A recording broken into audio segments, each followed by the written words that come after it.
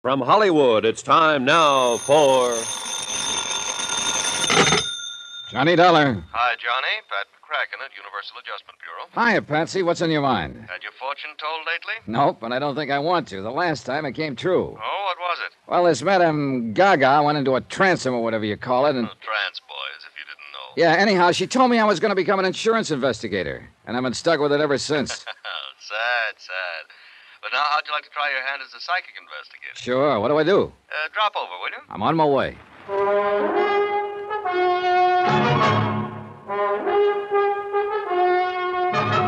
Tonight and every weekday night, Bob Bailey in the transcribed adventures of the man with the action-packed expense account, America's fabulous freelance insurance investigator. Yours truly, Johnny Dollar.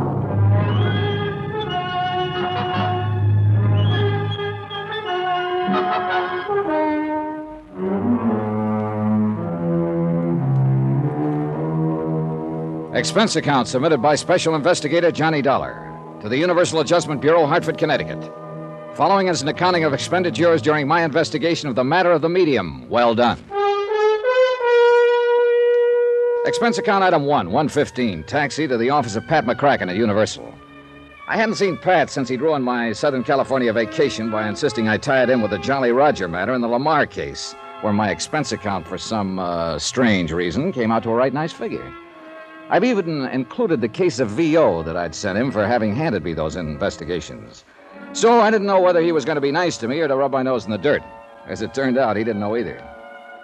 Now, I don't quite know whether this is going to be another soft touch for that expense account of yours, or a completely crazy one, or real rough. Tommy Green seems to think the latter, though I don't see why particularly. Yeah, who's Tommy Green? Mid-Eastern life down in New York. Oh, but just bill me as usual. Sure, okay. Now, Tommy says he's run into this sort of thing before, but not on so big a scale. That's why he's worried about it. Pat, you still haven't told me what. Oh. Now, one of his clients happens to be a sweet young thing named Carol Sharp, 26 or 7, beautiful, badly spoiled. Love him that way. What? Nothing. Go on. Yes. She lives alone in a swank penthouse in the East 50s down there in New York, playgirl. Tommy holds a $110,000 policy on her. Straight life. Beneficiary? Her family, mother, and a couple of kid brothers. No father? No. The others live over in Mauchunk, PA. That's where her father made the dough that keeps her in the penthouse and keeps the others living well in the old family manse. So, what's the problem? Somebody threatening her life? I don't know, Johnny. It depends on what you mean by threatening. She's just requested Tommy to change beneficiaries. What's so unusual about that? Well, one of them is to be a man named Tony Ricardo for $30,000. Oh, so she's fallen for the guy and is making the nice gesture. Maybe. We don't know yet. The other is a so-called medium, Madame Celia something. I've heard it before. Turn the family fortune over to me and I'll get in touch with dear departed Papa. That's what it looks like from here. She's being took. But how could it be any of our business? Last time Tommy was requested to change a beneficiary to a medium, his hale and hearty young client suddenly turned up dead. And they pinned it on the medium? Mm-hmm. Apparently this sort of thing goes on quite a bit. So it has Tommy worried, so he asked for you. All right, just what's he want me to do? What do you want to do? Break out the old crystal ball, Pat, and we'll see. Expense account item 2, transportation, Hartford to New York, and the offices of Mid-Eastern, where Tommy Green turned out to be a mild-mannered, thoroughly likable, successful insurance broker. Come in, Mr. Dollar. Glad you could make it. How'd do, Mr. Green? Sit down, won't you? Thanks. I suppose Pat McCracken's told you what's on my mind. Only that you think one of your clients is being taken for the proverbial sleigh ride by some spiritualist. As you no doubt know, Mr. Dollar, spiritualism is a recognized, well-established religion. Sure, of course. However, as in any other, there are charlatans. And some of these mediums, as they call themselves, take literally millions of dollars every year from people by trickery, by producing weird manifestations that appear to be genuinely supernatural. Tommy, I know what you mean. My own mother took a beating from one of those phonies when I was just a kid. You know, promised messages from father after he died, and at $25 a try. Wow. No wonder you're suspicious of them. And especially of one Madame Celia Morgana. Have you seen this, madam? No, but I believe you'd better. Mm-hmm. Have you changed, what's her name, Carol Sharp's policy yet? No, but I'm afraid I can't stall her much longer. And you're afraid that once you do change it, Carol ain't going to be long for this world, huh? It's happened before, Dollar. Yeah. Well, I can't just barge in on this Madame Morgana, announce that I'm an insurance investigator, and then another... Hey, wait a minute. What's the name of this other beneficiary? Tony Ricardo. Yeah, who is he? All I know is what Carol's told me. Love affair? Yeah, he sounds like a playboy. They do a lot of nightclubbing together. Money? I don't know. Family? I don't know that either. But he's in for 30 of the 110,000 if anything happens to her. If we change the policy. How are you going to start? Well, if this Carol Sharp is all Pat McCracken says she is, this case could have a very pleasant beginning. I stuck around with Tommy Green long enough to listen to him verify what Pat had said about Carol's family, wealth, etc. Take a look at a snapshot of her and get her address. Item 3180, taxi to the Bell Towers at 614 East 52nd Street. A magnificent modern apartment hotel at the edge of the East River. Real swank. The place even had its own private docks with several well-kept cruisers tied up and even a small seaplane. Pat, I warn you, this expense account ain't going to be small. Yes, may I help you, sir? Yes, you can. I'd like a small apartment for a few days. Are you alone, sir? Yes. Well, we still have a small 5-room penthouse suite for $1,500 a month. Huh? With complete maid service, of course. Oh, of course. And on a minimum 1-year lease, of course. Look, all I want is a bedroom, living room type of thing, and I may be here only a week or so. Oh, well, in that case, I'm afraid there's nothing we can do for you unless... Tell me, sir, do you have any recommendations from any of our tenants? Look, I'm an insurance investigator. Here, my card. Oh. And I want something as close as possible to Miss Carol Sharp's apartment. But I don't want to have to rob Fort Knox. Private investigator, did you say? Yeah, that'll do. Oh, dear. Surely Miss Sharp can't be in any kind of... Well, think what it would mean to our reputation, Mr. Dollar. Stop worrying, will you? She isn't in any kind of trouble, yet. But for reasons that, they don't particularly concern you, I need to be as close to her as I can. Ah, what a pleasant thought. And for the same reason, I don't want her to know what my business here is. Of course. Believe me, Mr. Dollar, I'm the very soul of discretion. Good. See that you stay that way. Now, have you got a room or two for me? Oh, let me see. Now, she's in penthouse A on floor 12. There is a 2-room on 10, very nice, at $325 a week. With complete service, of course. Okay, I'll take it. Very well. Just sign this card, please. And, oh, dear, I'm afraid I must have a week in advance. Oh, sure. What's a measly $325? When the 2 bellboys who carried up my 2 bags at $1 apiece settled me in 1013, I must admit the place looked almost worth a tab. Tastefully furnished, spit and polished clean, and with a plate glass panorama view of the bustling East River. Yeah, I wish for a moment that I could afford this sort of lodging. First thing I did was telephone to an old pal. Detective Division, Sergeant Singer. Hey, look, Sarge, I need a rundown on a dirty crook. Who's speaking, please? He's going around acting like an insurance stick, but he's a crook. Oh, what's his name? Dollar, Johnny Dollar. And I tell you, that punk is as crooked as they Don't go come. any further. We know all about him. We got word here in New York that we'll put a stakeout on him the minute we spot his hideout. That copper I can give you. Good, Johnny. Just where you staying? Hi, you old reprobate. I'm at the Towers, East 52nd. The tower? Expense account, huh? How'd you guess? I want to see you. In exactly 21 minutes, I'll punch the time clock and be over. Room 1013. Right. Oh, and be sure it's with soda. Easy, boy. Give you any encouragement, you'll want to name the brand of scotch. Item 4, 1220. 1 bottle of scotch and setups for 2. Sure, Johnny. Knew her from when I was doing a nightclub beat. And she's lived in town for quite a while, huh? Yeah, a couple of years at least. How much do you know about her, Randy? Not much. She's loaded. Throws her money around like it's confetti. Yeah, I figured that when I found her staying here. Father left it to her. Coal miner, wasn't he? Owned a big colliery in Frankville, Pennsylvania, somewhere near Mockchunk. Well, it must have paid off good in the old days. But tell me, what's... you want to give me a refill? Yeah, sure.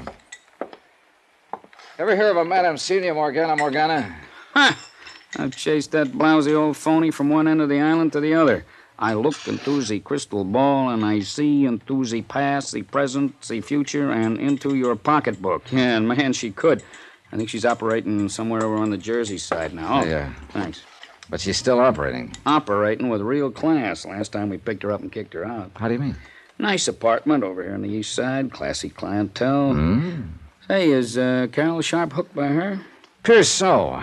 Just how does she work? Well, the usual way the phonies do. Goes into a trance, writhes around like a seasick rattlesnake, then gives with the voices. Voices? You know, speaks with the tongues of the departed.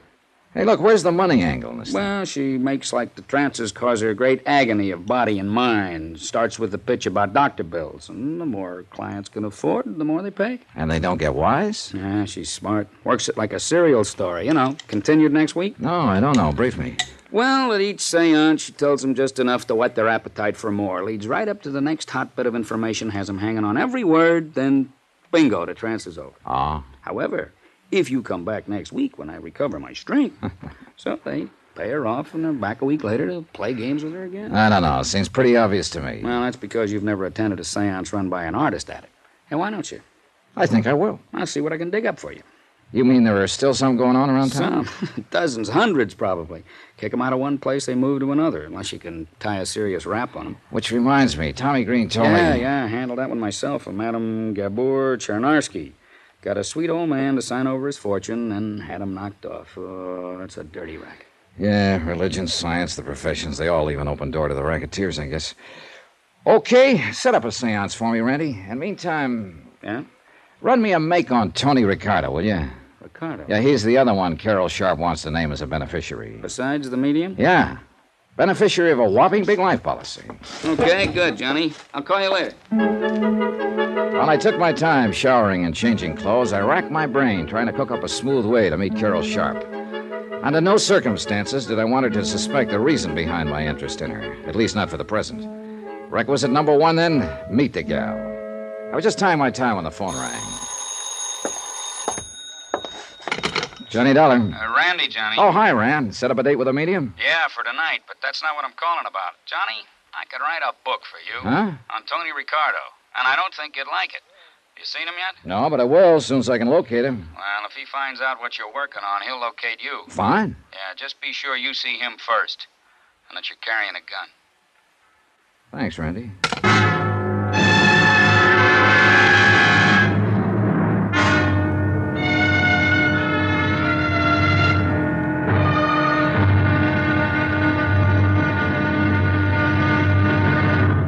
Now, here's our star to tell you about tomorrow's intriguing episode of this week's story. Tomorrow, well, sometimes the best laid plans can take a terrible beating when a lovely girl steps into the picture.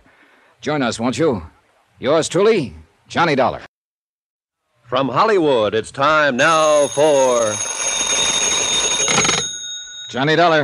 Randy Singer at headquarters, Johnny. Oh, hi. More information on Tony Ricardo? Only what I told you before.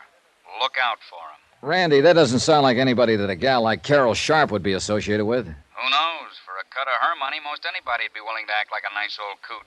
Till he got his hands on it. Yeah, I know what you mean. But now I thought you were going to set up a seance for me. Or couldn't you find a crystal ball? I'm working on it. I'll call you. Yeah, do that.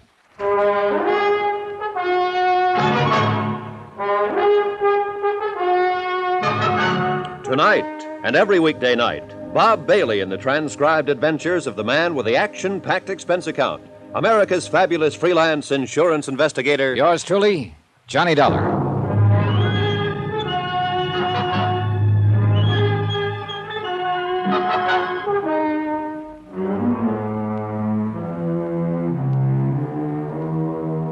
Expense account submitted by Special Investigator Johnny Dollar, location New York City, to the Universal Adjustment Bureau, Hartford, Connecticut.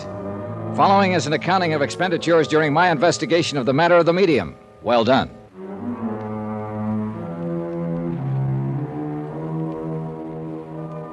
Three people to look up immediately. First, Carol Sharp, wealthy heiress who insisted on a funny change in the beneficiaries of a whopping big life insurance policy. Second, a questionable character named Tony Ricardo, who was scheduled to be one of those beneficiaries. Third, in the same category as Tony, one Madame Celia Morgana, a self-styled psychic medium. Instead, I huddled with Tommy Green, the broker who handled Carol Sharp's policy. But you haven't even seen Carol yet? Nope. Johnny, I can't stall off changing the beneficiaries of her policy much longer. You've got to do something about this. Because you don't like mediums? This one is a fake. Or you don't like playboys with foreign names? Listen, Johnny, I'm afraid that once she names them in her policy, her body will suddenly turn up floating around somewhere in the East River. But what if I find they're okay? In spite of the opinion of Sergeant Singer of the NYPD. What did he say? Oh, not much.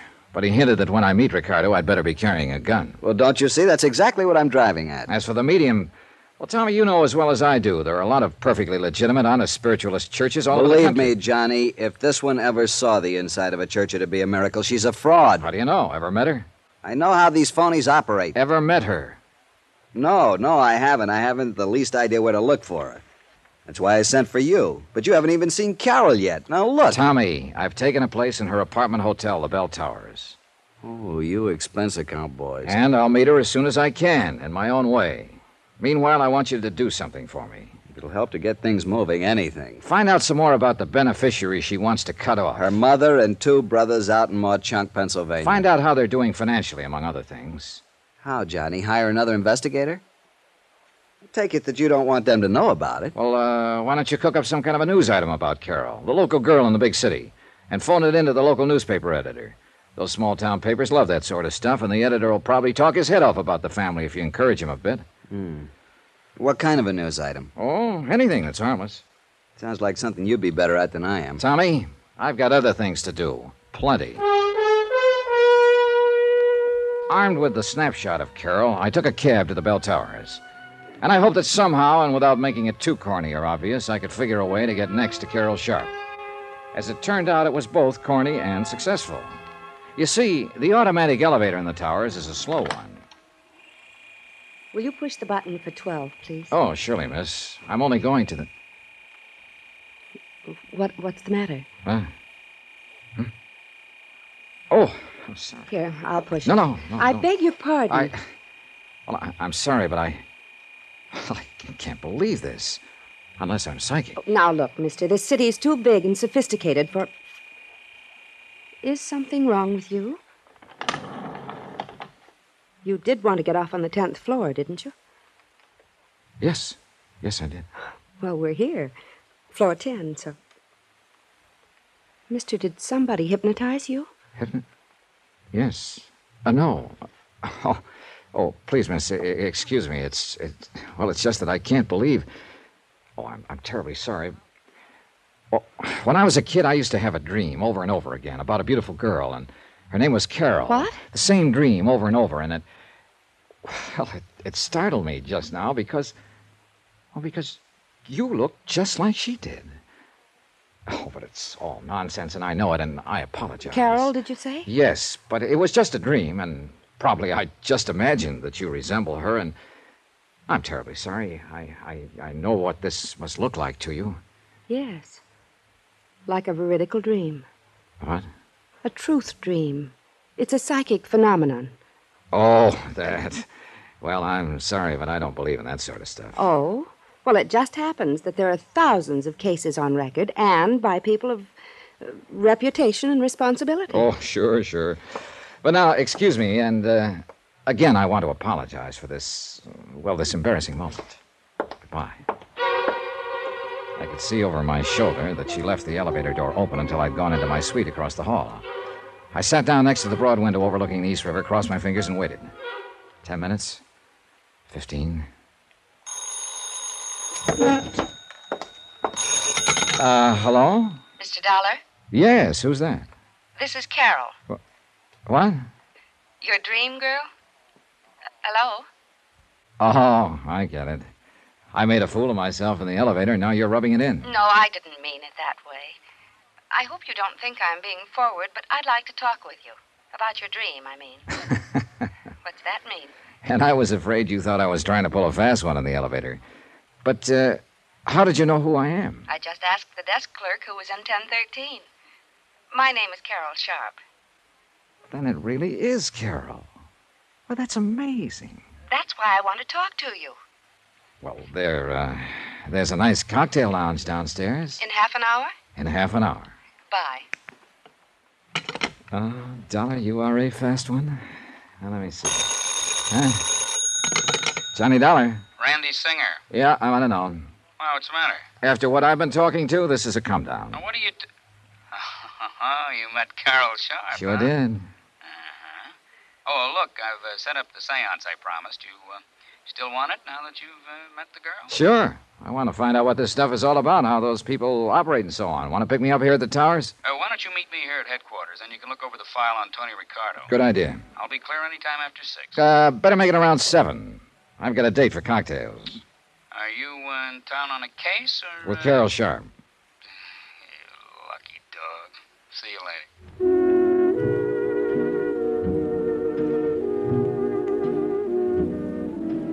later. To say that Carol looked like a vision when she swept into the cocktail lounge would have been a gross understatement. Her light blue cocktail gown was probably from Hattie Carnegie, but its lines were simple in the extreme, and it only served to accentuate the fresh, lithe figure and the natural beauty of the girl. Her blonde hair was drawn back tightly, and a silver blooming stole was draped carelessly over her shoulder. If I'd put on an act when I stared at her in the elevator, believe me, this was no act now. I hope you don't think me too brazen for having called you the way I did. You have no idea how glad I am. Will this be all right? Oh, fine. Thank you. I was afraid after that episode in the elevator you might have thought I was just some lonely bachelor trying to find a date. Are you a bachelor? I confirmed. Well, you just haven't met the right girl. Well, there are times like this when I think perhaps the... Your order, sir? Oh, sure, point killer. Carol? Sherry and bitters, please. Sherry and bitters and VO over ice. Thank you, sir. Be honest with me. Do I really look like the girl you used to dream about when you were a little boy? Or did you dream about a little girl your own age who just happened to bear some resemblance to me? Well, no. No, you see... That's very important. You see, if it really was a veridical dream, well, you see, the phenomenon of precognition would be involved, too, so to speak. Precognition? Yes, you're now knowing me psychically before you could possibly know about me by any natural means. Where have you lived most of your life? Oh, all over. Here in New York, Hartford, Connecticut. Eastern Pennsylvania? Oh, never, except for an occasional trip to Philadelphia. But that wasn't until I was grown up. Well, then you couldn't possibly have ever actually seen me, because all my life I've lived in Pennsylvania, in the coal mining district. Well, So your dreams of me must have been due to some supernatural cause. There's Carol. no other explanation. Well, is there? Carol, Sherry and bitters for the lady, and... Yeah, thanks. I'll sign that. Saved by the bell, or rather by the waiter. I'm afraid I came awfully close to admitting to Carol that I'd trumped up the whole dream business just to meet her and talk with her. She was certainly hep on the subject of things psychic, and I'm afraid a natural sucker for anyone who wanted to capitalize on her gullibility. Beautiful, intelligent, well-educated, but, well, you'll see what I mean. And although it's a terrible strain on her, these deep trances, I've received messages through her, Johnny, from my father. Through this medium? Yes, Madame Morgana. And your father's dead? He died 3 years ago. Carol, are you sure about those messages? Oh, yes, Johnny, I'm sure. That's why I want you to go and see. See these things for yourself, will you? Will you go to her with me? Now, don't swing at me, but at this point, I think I'd go anywhere with you. Johnny, I'm serious. I want to tell her about you anyway, and the veridical dreams. Well, all right. When? I'll call her tonight, and perhaps we can see her tomorrow night, all right? Yeah. Carol, I don't want to seem suspicious, but, Yes? don't tell her anything about me, except that you're bringing me along. Oh, no. No, of course not. She wouldn't let me anyway. That's the way the fraudulent mediums work. Oh? There are frauds among them? Oh, plenty of them. You know, they get the information from some mutual friend, then pretend they're getting it from a supernatural source. And she doesn't. I'm sure of it. So far, so good. I'd met Carol Sharp. I'd convinced her in a snide sort of way that I was intrigued with this psychic phenomena business. I was well on the way to meeting the medium who had sparked this whole case. And later tonight, thanks to Sergeant Randy Singer of the NYPD, I'd attend a seance calculated to be my first step in finding out how the phonies in the racket impress their customers. There was just one more person to meet, Tony Ricardo, whom Carol wanted to name, along with the medium, as beneficiary of her big insurance policy. By the time Carol and I finished cocktails, I was sorry I'd made any plans for the evening. But I was already late for my meeting with Randy at headquarters. I took Carol back to her penthouse and then dropped into my own suite to pick up a topcoat. Somebody had shoved a note under my door. Mr. Johnny Dollar, if you value your life, you'll stay away from Carol Sharp. It was unsigned.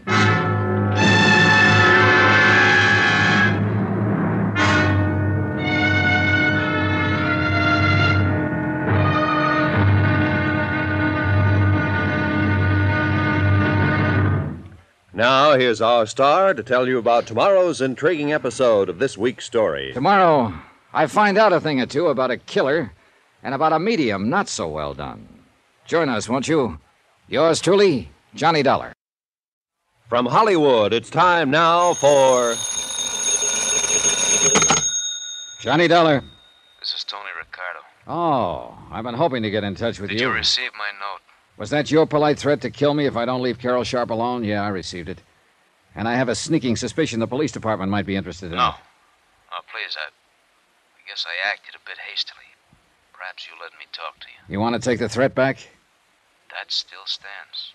Then you don't leave me much choice. Talk to me first. Believe me, you won't be sorry. But I might be dead. Is that it? I want to see you. Can't do it now, but where can I reach you? Sunrise 3, 9970. Okay. Meantime, don't get trigger happy.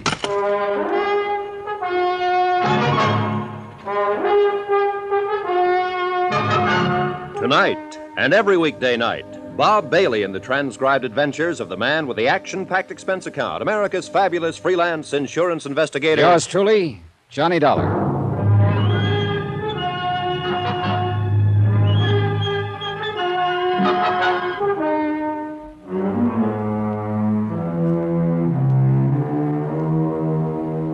Expense account submitted by Special Investigator Johnny Dollar, location New York City, to the Universal Adjustment Bureau, Hartford, Connecticut. Following is an accounting of expenditures during my investigation of the matter of the medium. Well done. Expense account item 7, 85 cents. Cab fare from the Bell Towers to the 18th Precinct Station and Sergeant Randy Singer. So, you met Carol Sharp, huh? Yep. I put on an act that would have done credit to the Theater Guild.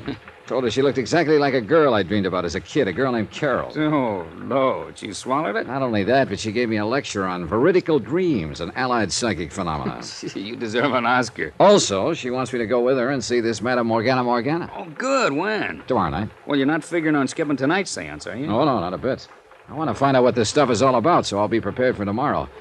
This dame you have lined up pretty good? She's got a big following. You ready to go? Oh, wait a minute. You said you had the file on Tony Ricardo. Oh, yeah, here it is, waiting for you. Anthony Ricardo, alias Ricky Marino, alias Tony the Tip. Here's his picture. Height 5'9", weight 172, eyes brown, hair sparse gray, suspected member of the Dutchy Sperling outfit, 12 arrests, no convictions, started as a rum runner back. Hey, is this Tony Ricardo? It's the guy. I would have sworn the man I talked to over the phone was in his 20s. Late 20s at most. You talked to him?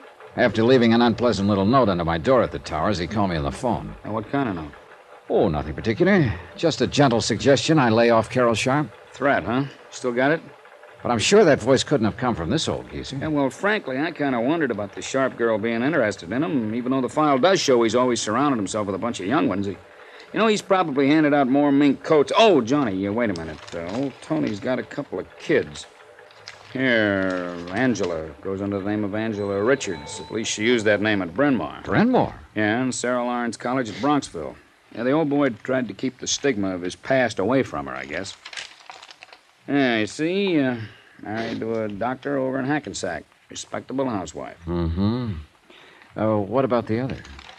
Anthony Jr., age 26. That was last year. Let's see, that makes him 27 now. Rutgers University, class... Not much on him. Unless I miss my guess, he's a chip off the old block. Well, you know where I can find him? All I have is his phone number. What is it? Wait till I see and talk to him. That may be too late. He's what I think he is. Why not ask this medium about him tonight? Yeah, that... Hey, come on, we're late. Let's go.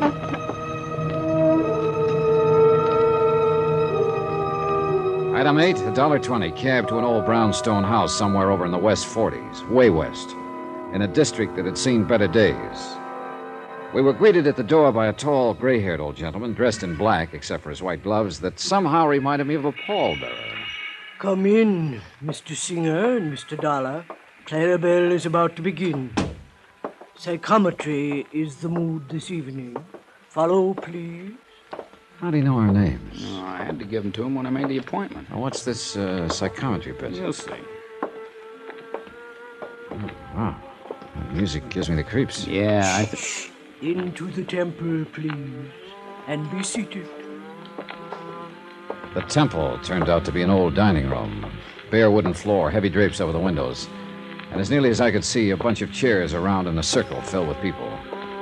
The sockets in the ancient chandelier that hung from the ceiling had red bulbs in them that barely glowed. We could hardly see a thing, although I'm sure the light went up very slightly when we made our entrance and then down again, as though somebody was controlling it with a rheostat. Our eyes were almost used to the semi-darkness by the time we seated ourselves in the circle. Nobody spoke, and the weird music from that scratchy record was beginning to get on my nerves or put me to sleep or something. I'm not quite sure what. Then, suddenly, there was a flash of light and a puff of smoke, and so helping... What the... Randy! Shh, quiet. This is all part of the act. Shh. Greetings.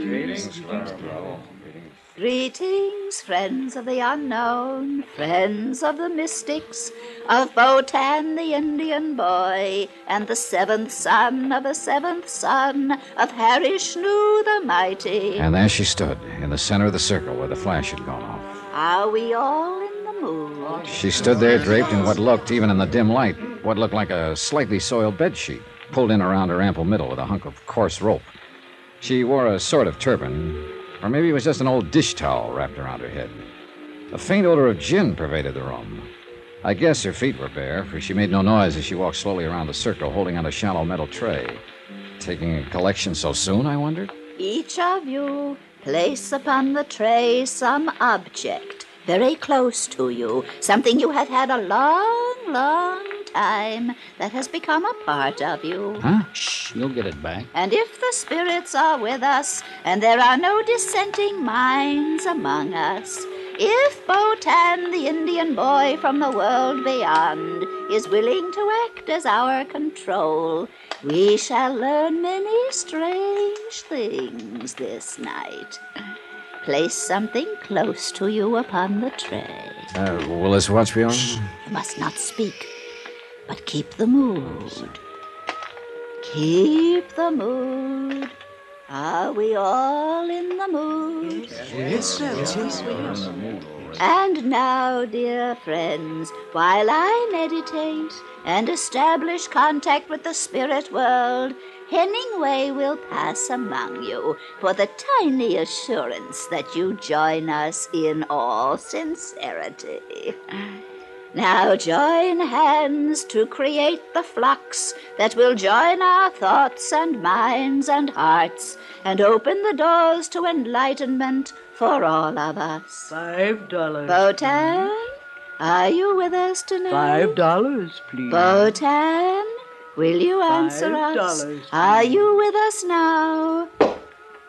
Is that Botan that answers our call, or the little sister Hyacinth?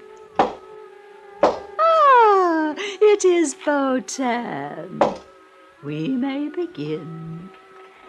I hold this ring. I feel the paramagnetic forces arising from it. This belongs to a businessman south of here. I seem to see clothing hanging in a large warehouse. Yes. And the sound of many machines, sewing machines. Yes, that's right. And many young girls working at the machines. One by one, she picked the objects off the tray, held them in her hand, and gave a kind of character reading of the owners. Occasionally, somebody in the circle would respond in a way that made it sound like she'd guessed right. Other times, she'd just make with a lot of generalities that could apply to anyone. Finally, she picked up my watch. This watch. I see tall buildings of stone and strange signs on them. I don't know what they mean. Tri-mutual, universal adjustment. Huh? Randy. And I see great sheaves of papers carefully folded, and on each one it says, policy. Policy. I don't understand unless... Insurance, yes. This is fantastic. Wait till she gets to what I put there. The watch is from a young man, clever, energetic. I will have many things to tell him at another time, but he must see me again, often. And now, this other object that lay beneath the watch. I see a police badge. The cops! Soldier! Dirty crooks, the cops are onto us. We're being raided. Slay 'em. Get 'em out of here. Hemingway! Hemingway! Get on, Come on, come on. get there, Clarabelle? Take your filthy hands off me. Let me out of here. You're not going anywhere until I have a talk with you. Hemingway! Ditched me, ran out on me. I might have known he would at a pinch. There isn't going to be a pinch if you'll just shut up and stand still a minute. I wasn't doing no harm, honest, officer, and all the money goes to charity. All right. Settle down. Where's the light switch? Got it, Randy? I'll never live this down. Now look, officer. You look, Clarabelle. All we want is some answers to some questions. And you won't pinch me? Not if you tell the truth. Johnny? Yeah. Just how did you know so much about me? It certainly wasn't from holding that watch. Okay, so it wasn't. Though some there are who can do it that way. That I've heard. Well, go on.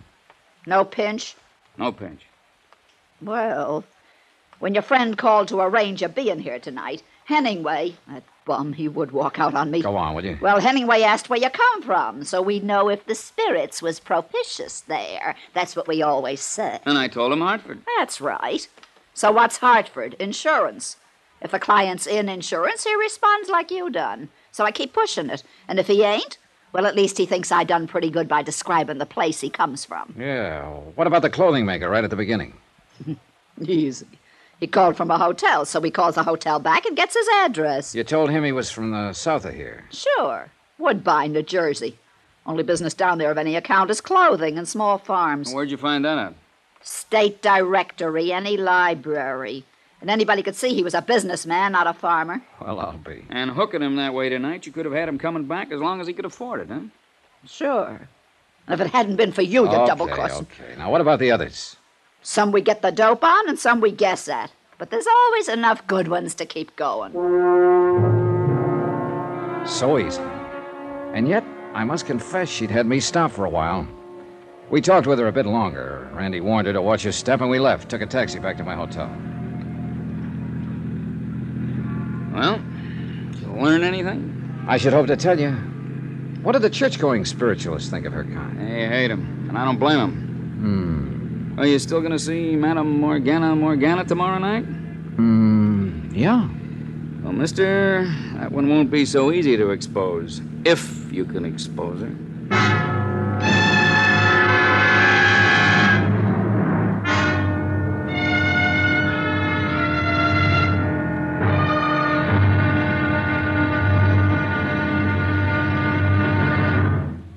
Now, here's our star to tell you about tomorrow's intriguing episode of this week's story. Tomorrow, the medium well done appears.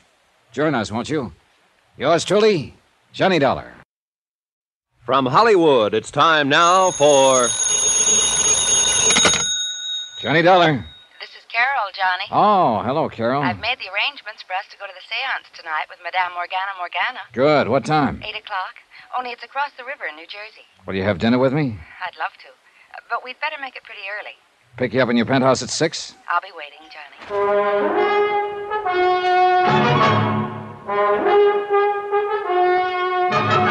Tonight and every weekday night, Bob Bailey in the transcribed adventures of the man with the action-packed expense account, America's fabulous freelance insurance investigator. Yours truly, Johnny Dollar.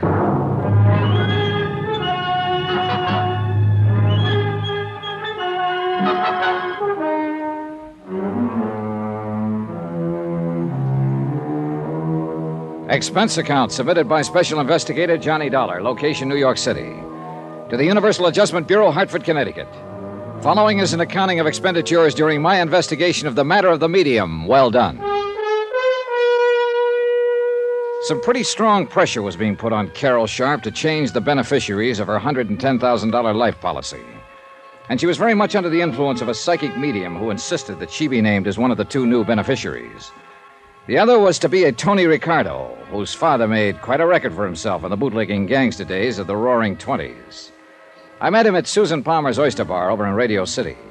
I must admit I was surprised at the sort of fellow he turned out to be. I guess it was a little, extreme to threaten you that way, Mr. Dollar. That's putting it mildly. But this whole spiritualism business and the hold it has on Carol, it has me terribly concerned. You don't like spiritualism? I didn't say that. You know just as well as I do there are a great many fine, honest spiritualists in the city. But as in any other field, there are frauds, racketeers. So I've heard. It's not only true of religions, but businesses, professions, anything, you know. Sure. But now look here, Tony. Dollar, I will not have you or anyone else leading Carol on. This medium who's already has such a hold on her. Do you understand? Pardon me, Tony. Your background is showing. What? I say come off it. This kind of act won't work. What are you talking about? Do you think I don't know you're one of the two Carol wants to name as beneficiaries of her policy? You and that medium? That's not my doing. Whose doing is it? That medium, Morgana. She's been taking Carol's money by the hundreds week after week. Now you've come along to encourage her, and Dollar, I tell you to stop it. Tony. Maybe that story you gave her about dreaming of her over and over when you were a kid and couldn't even have known about it was true, but I don't believe it. Tony, that was made up out of whole cloth. I still... What? This funny decision to switch your policy around is the case I'm assigned to. Wait a minute, you mean that... Yes. I had to meet her somehow, so I used that device, knowing she might fall for it because of her implicit belief in such things. Yes, but now you're encouraging this whole thing. You're even going to see this Morgana with her tonight. Because if she is a phony, it's the only way I can show this to Carol. Well? I hope and pray that you can, Mr. Dollar. Some of the best psychic investigators in the country have been stumped by her. How are you going to go about it? I won't know until I've seen her operate. Even then, I may not know. Or maybe this medium isn't a fraud. Oh, come on, of course she is. But you can't prove it. But you or somebody must. Or Carol will change her policy and... And then turn up dead. Won't be easy, Mr. Dollar. I've attended these seances with Carol, many of them. There have been times when I've almost been convinced myself. Waiter, some more coffee, please. No more for me, thanks. You're going to need it, Tony, because I'm going to keep you here until you've told me every detail you can remember of this Madame Morgana seance procedure. All right, I'll help you all I can. You'd better. I'm still not forgetting that if I fall down on this job, you'll cut into Carol's insurance for a neat $30,000, in spite of your sweet talk. I'll say this for Tony Ricardo. He was thorough, and I began to believe that he was serious in his concern for Carol. Item 12, 10 cents, one fold call to Tommy Green. No, Johnny, no trouble at all in getting the rundown on Carol's family that you asked for. Keep talking. Apparently they're doing all right there in Mauchunk, PA. Neither the mother or two brothers will ever have to really get out and dig for a living. They're all man left and well set up, huh? Yeah. One of the boys, Harold's, turned out pretty well. Works in some office over there, even though he doesn't really need to. What about the other boy? That'd be Dave, the black sheep of the family. Travels with a fast crowd, tears around the country in a sports car, that sort of thing. Oh. Right now, he's somewhere here in New York, just playing around. But, Johnny, are you getting anywhere on this case? Yeah, Tommy, I think I am. Especially after what you just told me. Huh? Item 13, another phone call, this time to Sergeant Randy Singer at 18th Precinct Headquarters. Yeah, Johnny? Got a real easy one for you. What's that? Find a man. Name is David Sharp. Home address, Mauchunk, Pennsylvania. Chunk, Pennsylvania. Got it. Description? None, though he's probably in his 20s. Well, that's not And enough. he's probably staying at a hotel here in the city. Well, yeah, but where? What part of the city? Let me know when you find out, will you? Yeah, now, wait a minute, Kate. Expense account item 14, $106.80, and it includes cabs to several camera shops. One miniature camera with an f2 lens, a couple of rolls of special film, some very special flash bulbs, and a tiny flash holder. Item 15, taxi back to the towers to clean up and dress for my date with Carol. Then the phone rang. Johnny Dollar. We located David Sharp for you, Johnny. Just dumb luck. Now, who knows, Randy? Maybe you're psychic. Nah, leave us not have that stuff. Where is he? Found him staying at the third hotel we called, the Aberran over on East 53rd Street. Not 2 blocks from that palatial joint where you're staying. Is he there now? No, but he always comes in just before dinner time.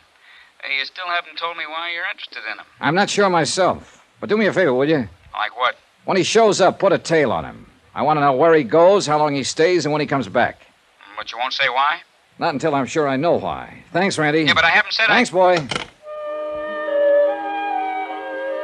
Dinner with Carol could have been one of the pleasantest things in years. But I'm afraid I was preoccupied with matters at hand and she with anticipation. She's promised to try to hear from Daddy again tonight.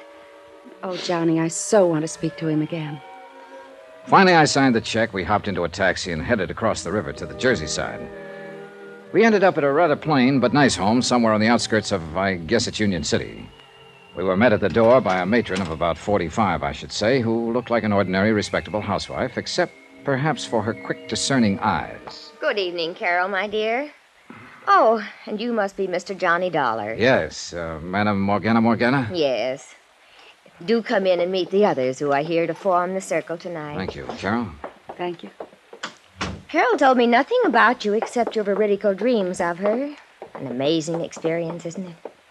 Perhaps you're really psychic. Oh, I doubt that. But all our friends thought my kid brother Richard was before he died a couple of years ago. Richard. Richard. That name has been haunting me ever since Carol telephoned. You don't suppose... What, madame? Oh, no, of course not. Now, here in the parlor are the others who will be with us tonight. May I present Mr. Johnny Dollar, Mrs. Dorothy Jessup. How do you do? Mr. John Price. Hello. Mr. Samuel Froelich. All right. Hello. And, of course, you all know Carol Sharp. Good evening. I see no reason why we shouldn't start. The atmosphere has seemed almost electric tonight. Very conducive to good contact with the, shall we say, the netherworld. And, oh, yes, you may smoke if you like, Mr. Dollar. We're very informal. Oh, I'm sorry. Just sort of a nervous habit, I guess, flicking this lighter. Oh, incidentally, I hope you tell these people of your dreams after we're finished. Oh, dear. The atmosphere is tense. We should begin right away. Well, yes, I'll turn on some low music. The six of us sat down in a small circle. On the floor were three long, slender metal trumpets, like Halloween horns, but made of thin metal, spaced about the center of the circle. In the subdued conversation of the next few minutes, I learned it was through these that the spirit voices would come to us, that they would rise in the air and the voices would issue from them. From time to time, there in the pitch-black room, I snapped the cap of my lighter as a reminder of what it was. You mustn't light it, Johnny, you know. No danger. This one hasn't even got a flint in it. I do hope we get some messages tonight. I think we will, Mr. Froelich. I have a feeling that we will. I have that feeling, too. Very strongly. From what Madame told us, you must have definite psychic powers, Mr. Dollar. That should be helpful. Wait. The power's here. I feel it. Almost as though she were suffering Come physical to us. pain. We are ready. The medium sighed and gasped. And we waited and waited. It's hard to describe the tension that comes of waiting that way in a completely darkened room. And it's easy to see how well the imagination can work, the powers of suggestion. There was a slight sound. One of the trumpets. I heard it move. Yes, so did I. That means that they are with us. It seemed to move toward you, Carol. I hope so. Yes, I can feel it in the air near me. Father?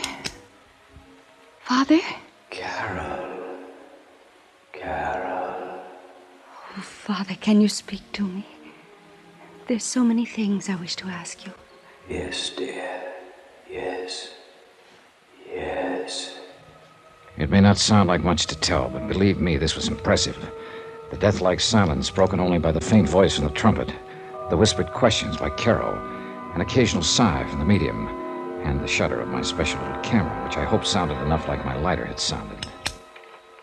Yes, Carol. Always do the things I tell you to. You're a good girl, my darling. And you give me great happiness in this lonely, Father? Goodbye, goodbye. Oh, Johnny, do you see? Because only he and I know the things we talked about. Wait. I feel the trumpet is still near us and perhaps... John. Mr. Dollar, it's for you. Yes? Richard? Yes, John. Dick. I've waited so long to speak to you. Dick. My brother. The brief conversation I carried on with my dead brother Richard was amazing. Of things in my childhood that I thought nobody else even knew about. Personal, intimate things that can only be known to a brother or someone equally close. It was fantastic, amazing, awe-inspiring. Except for one thing. I never had a brother. I didn't tell this to anyone. I played it straight and even stayed around and discussed my trumped-up dreams after the seance. But I needed proof, and I couldn't wait to get back to New York to the police lab where I could develop the infrared film in my little camera.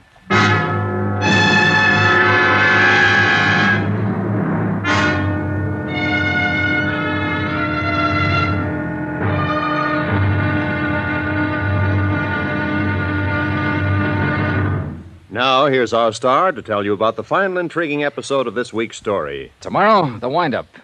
And a bit of heartbreak for a very chastened girl. Join us, won't you? Yours truly, Johnny Dollar.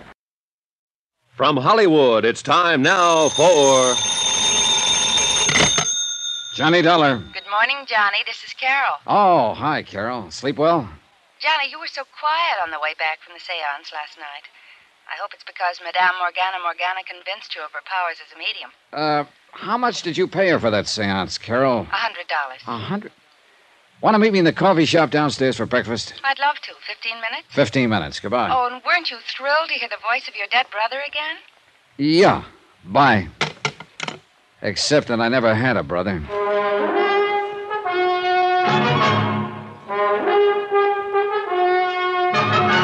Tonight, and every weekday night, Bob Bailey in the transcribed adventures of the man with the action-packed expense account, America's fabulous freelance insurance investigator. Yours truly, Johnny Dollar.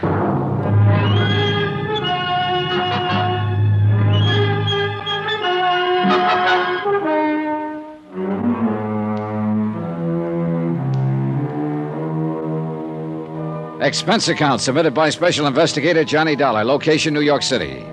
To the Universal Adjustment Bureau, Hartford, Connecticut. Following is an accounting of expenses during my investigation of the matter of the medium. Well done.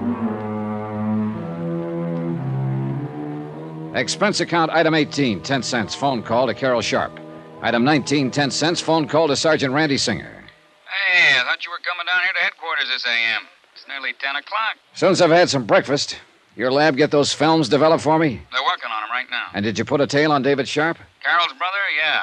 I suppose you know he was over there in the neighborhood of that seance over in Jersey last night. I would have bet on it. Didn't you see him there? No. Oh, that's funny. Just keep that tail on him. See you later.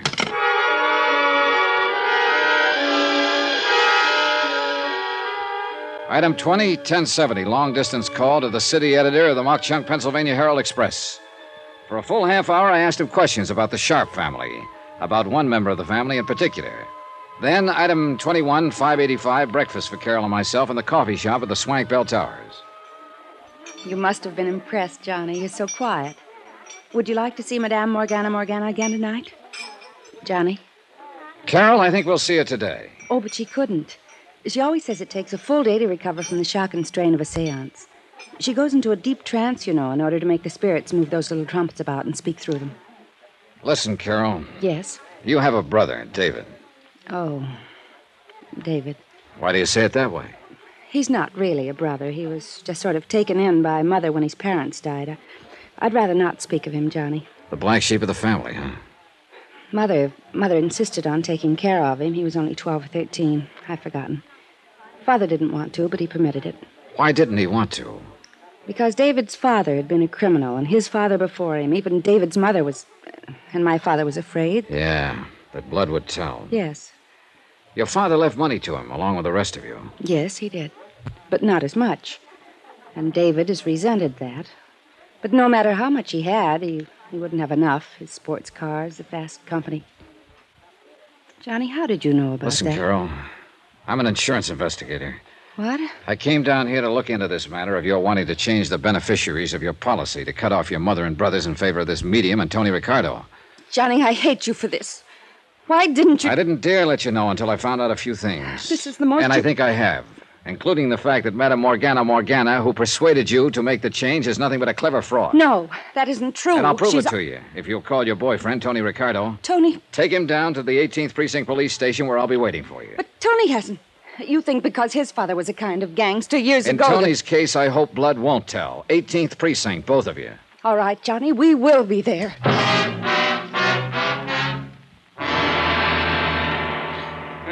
Johnny, the picture took last night. Oh, thanks, Randy.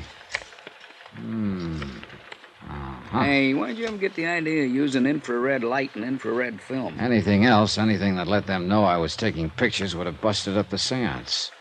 Hey, look at this one.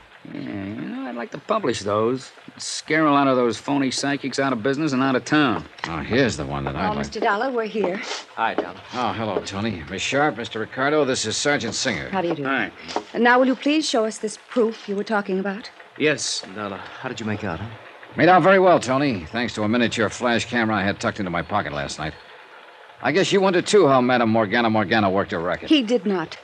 Tony knows as well as I do that she's completely honest. Like any normal person, he may have questioned the almost miraculous powers of this woman in the beginning, but no trumped-up tricks that you... Where did you get this picture? And look at this one. She's moving that trumpet herself with the long, kind of extended handles. Extension grip, they call it. She probably hid it in the front of her dress. Oh, no. But these pictures in that dark room, Infrared photography. Maybe she did use one trick, but the voices came from trumpets floating about in the air above our heads. And look at this one. Taken when your father was supposed to be speaking to you. Oh, no. That little trumpet has a long tube on it. Yep. Extending into that curtained doorway at the end of the room where somebody could whisper through it. Oh, this is terrible. And the hundreds, the thousands of dollars I gave her, believing in her. Yep. I'm afraid you were really took. Here. Here's where my dead brother, Richard, spoke to me. The hanging trumpet is over your head. Yep. But how could she know? I didn't tell her. Oh, yes, you mentioned your brother. A completely non-existent brother, Carol. Oh. Made up. Like the dream of you I told you about. And I believed you, too. But how could she find out all those things about me? Miss Sharp, a couple of nights ago, I took Mr. Dollar to a medium that was a bum compared to this one. She told him all about himself. Have you forgotten what I found out about you and your brothers just in the last 24 hours? Oh, I don't know what to say. Don't try. We've still got to pin this whole thing down. I'm sure this Madame Morgana wasn't working alone. But who could be... How about it, Tony? No. No, not Tony. Just because his father was... Oh, no, please. Oh, thanks, darling. I got a report here, Johnny. Apparently he's moved again. And you guessed right. Yeah. Then we better get going. Can we use a prowl car? No, but we can get an escort as far as the city line. Then come on, all of you. The cabbie, with his accelerator on the floor, had a ball trailing our escort across town. And we had to hold him down when we finally reached the Jersey side. Randy Singer obviously had no authority over there, but as it turned out, I'm glad he came. When we pulled up to the home of Madame Morgana, I couldn't help noticing a Studebaker Golden Hawk sticking out from behind the house with a Pennsylvania license. I wasn't the only one to notice it. Johnny, that looks like David's car. I think it is. Come on. Johnny, I'm out of my jurisdiction. Oh, yeah, maybe you better wait. Yeah. Oh, Johnny, I knew David was bad, but... I still can't believe it. I know how you feel, Carol, and I'm sorry. Mr. Dollar. Wait a minute. Johnny, if you do a thing like this... I'm ready for anything. Look, Mr. Dollar, why don't just you and I go in? If anything happened to Carol, I'd never... Oh, Carol, dear. And Mr. Ricardo and Mr. Dollar. Hello, Madame Morgana. Do you mind if we come in? Why, no. But not for another meeting, of course. The strain of last night's convocation is still with me, I'm afraid. Yeah, maybe you ought to up the price for your next seance. But there ain't going to be no more. Mr. Dollar, I don't understand. Come on, Carol, Tony. We're going to look over that seance room in broad daylight. No, you can't. I won't let you destroy the sanctity of that room. Oh, yes, you will. I'll lay it on the line to you, madam, whatever your name really is. This monkey business of yours has gone far enough. So this is the room. What terrible things you're saying. You take a thing like spiritualism that a lot of honest people believe in and make a dirty racket out of it. Carol, this man is mad. Make him leave this sacred place at once. Carol, what right have you to make such horrible implications? Implications? Those were accusations. Would you like to see how those spirits of yours move trumpets around in the dark? They couldn't be seen. And how those spirit voices suddenly appear out of thin air? Look at these pictures. Oh. How did you get these? I cannot tell a lie. I did it with my little camera. Well? All right, you've exposed me. But there was nothing malicious about it. If you knew the solace, the comfort of mind and spirit these things have brought to the people who come to me. At $100 a crack, sometimes more. Why not? Carol has money. So have the others who come to me. Did you plan to make them all turn their insurance policies over to you? And then contrive to have them suddenly and unexpectedly join their immortal ancestors in the great beyond? No, that wasn't my idea. Oh, I knew something like this might happen. It has happened. Now, where is he? No, I don't know what you're talking about. Your assistant, or colleague in crime would be a better word, who stood inside the curtained door of the seance room and made with the phony voices of the dead, who gave you all the information on Carol, who's probably done a nice little research job on me since my visit last night. Yes, Mr. Dollar. David. I know all about your activity as an insurance investigator and why you're here. But it's not going to do you any good. Oh, put that thing down and give yourself up, David. So you're the one who arranged for me to be a beneficiary of Carol's policy, huh? Stand back. So that suspicion would fall on me when something happened to her? Of course. And give us a chance to clear out. But now it's too late. And now that you've found us out. Well? David, no. The light, somebody turned off. Look out, Della! Look out!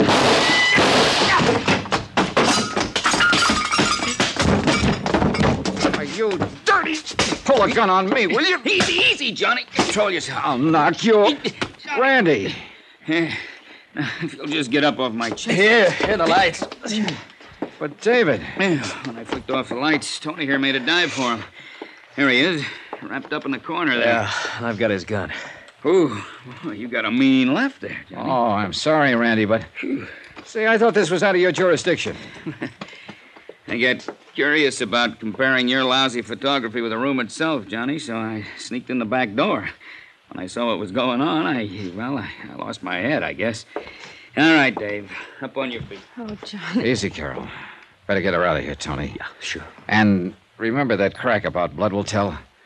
Well, I think you can prove to her that in your case, at least, whoever said it was all wet. Well, what happens to David Sharp and Madame Morgana will be up to the courts. It's a cinch she's out of the ghost racket for a while. A long while. And, of course, Carol did make a change in her policy to cut off David. Expense account, item 20-something, cab back to New York, hotel bill, and fare back to Hartford, $417.35. Expense account total, $892.90. Oh, and if you don't mind, I'll hang on to that tricky little camera and stuff in case I run into another medium well done. Yours truly, Johnny Dollar.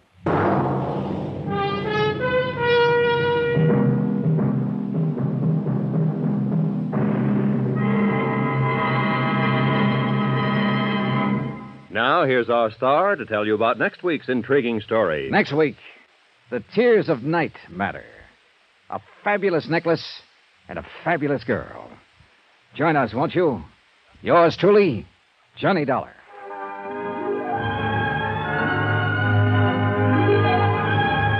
Yours truly, Johnny Dollar, starring Bob Bailey, is transcribed in Hollywood. It is produced and directed by Jack Johnstone, who also wrote this week's story. Heard in our cast were Virginia Gregg, Lawrence Dobkin, Lorene Tuttle, Harry Bartell, Eleanor Audley, Joseph Kearns, Herb Vigran, Junius Matthews, Tony Barrett, and Sam Edwards.